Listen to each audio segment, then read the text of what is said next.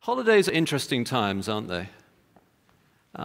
We are meant to be so filled with celebration, and we've got this wonderful table here of, I noticed the carrots are definitely real. I think you might want to not eat them, but, you gather with your family and your home, and it's meant to be such a time of great joy, and of course it is. But in the same regard, in the same way, every season of holiday, we're reminded, it's almost as if we were there just yesterday. Do you get that feeling? It's like when it's Christmas, it feels like it was just yesterday it was Christmas again. And when it's Thanksgiving, it feels like it's just yesterday. Of course, for me, Thanksgiving is not something we celebrate in England. It's because we're very, very ungrateful people. But we've had to get used to it as a family, Thanksgiving, and we enjoy it. We enjoy it very much.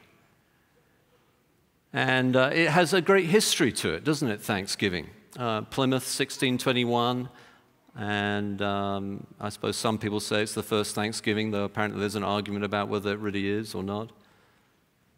But of course, Thanksgiving goes back beyond that. It goes really back to the Bible. And it is the first and primary response of a human soul when God is at work. Thanksgiving. Wow. And that's why it's baked into some of the greatest traditions in this country, Thanksgiving. 1789, George Washington, his famous Thanksgiving proclamation. And he said then in that proclamation that the purpose of it was that we would then all unite to humbly and sincerely give thanks. Give thanks to who? To the Almighty. Of course, that's the key, isn't it? It's one thing to say, let's be thankful, but unless you really have something to be thankful about, you're not going to feel thankful. In the end, it all comes down to thankfulness to Him. I want to tell you a quick story. I'm not going to go on very long this evening, but I want to tell you a quick story. I've called it a Prodigal Thanksgiving. And you'll recognize the story. Two sons, and let's call them Fred and Harry. Harry is boisterous, and Fred is equally boisterous, and they're always getting into a fight, Fred and Harry. As they grow up, Fred decides he wants to see the big city lights. They grew up on a farm. And he goes to his father and he says, "Look, Dad, I've heard that, there's this thing called a will, and when you die, I'm going to get half the inheritance because, Harry's going to get the other half. And so can I have the money now, and then I can go off and have some fun?" And of course, that's an extraordinarily rude thing to say to your father, because basically what you're saying is, I kind of wish you were dead. But the father's very gracious, and he allows Fred to take the money off, and Fred goes off into far distant country, and he spends the money. He has a great time. He has lots of parties. But eventually the money runs out, and when the money runs out, his friends run out too. And he's left alone. And he becomes so hungry that he even starts to rummage in the trash cans outside the drive-through McDonald's to eat the half-eaten Big Macs. And one day when he's doing that, he looks at himself in the window of the McDonald's as it reflects back his face, and sees his unshaven face and a bit of sort of half-eaten Big Mac down his chin, and he says to himself, "This is ridiculous." Even back on the farm, one of the staff guys, one of the seasonal workers, even one of those guys, even the crop pickers, even the sharecropper, even those guys, even they were better off than I am. I'm just going to go home and say to Dad, "Look, Dad, just hire me on." And so he goes home.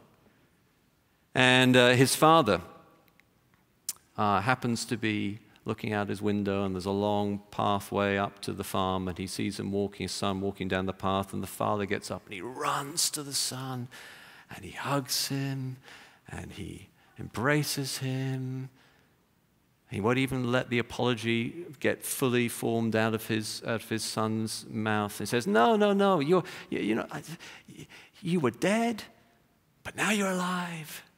You were lost, but now you're found. Let's kill the fatted calf. I don't know what the equivalent of that would be today, but let's have a big, big turkey. And they have the greatest thanksgiving because they have something to be thankful about. He was dead, but now he's alive. He was lost, but now he's found. The family is together.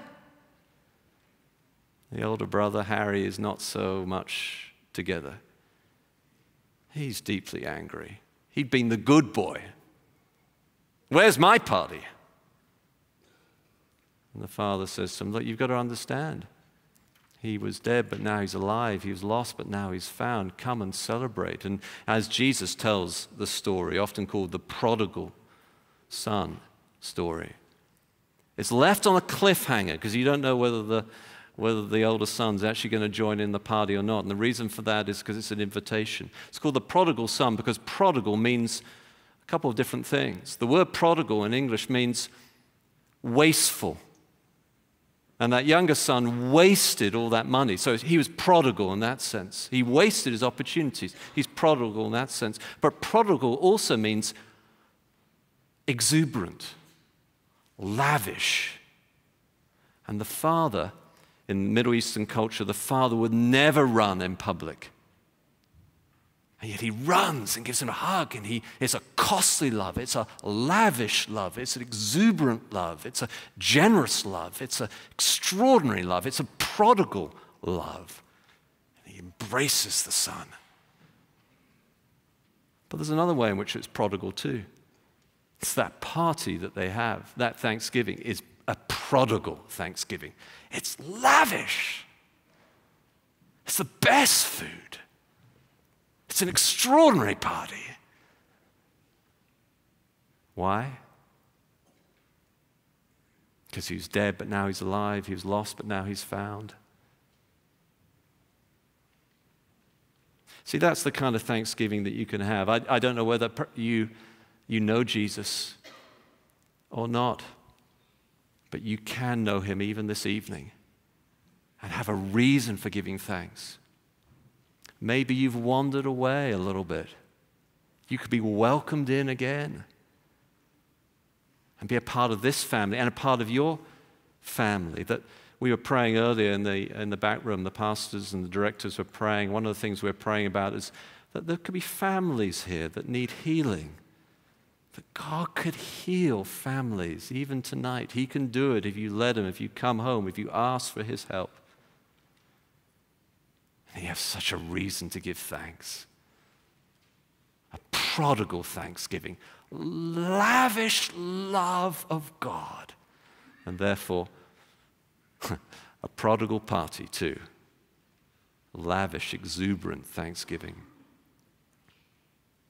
We as our family do that a couple of different ways. One way we do it is we always get out a list of reasons that we have to be thankful for, things that God has done in our lives over the last couple of years, and we read them out to each other. But above the little things is the massive thing. That God in his love has redeemed you if you're his. And if you come to him, he will embrace you in his loving arms. Oh, I wish that you would have a prodigal Thanksgiving this year. Let's pray together. Our Lord God, we do pray that this Thanksgiving would be lavish and joyful. And I pray, Lord, that by your Spirit you'd stir up that spirit of thanksgiving in each of our hearts tonight because of what you have done in your prodigal love for us, your lavish, exuberant, amazing love. We pray it in Jesus' name. Amen.